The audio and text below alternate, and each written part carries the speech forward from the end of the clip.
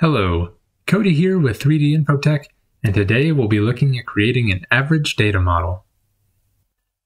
When scanning multiple pieces of the same part, it may be useful to have a data model representing the average of each piece for the purposes of reverse engineering or other studies.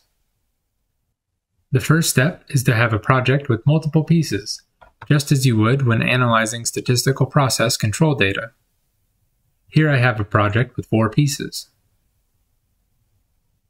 At the top right is the Object Control SPC button.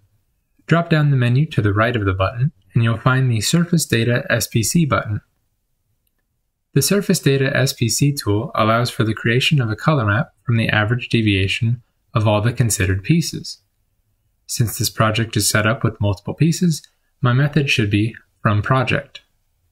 After clicking Initialize, my color map of average deviation is created. After the color map is created, I can create a data object by going to Tools, Data Objects, Create Data Object from Surface Data SPC.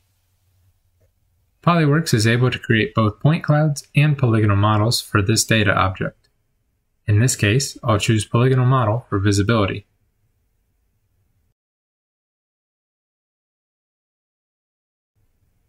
There you have it, an average data model of my multi-piece inspection.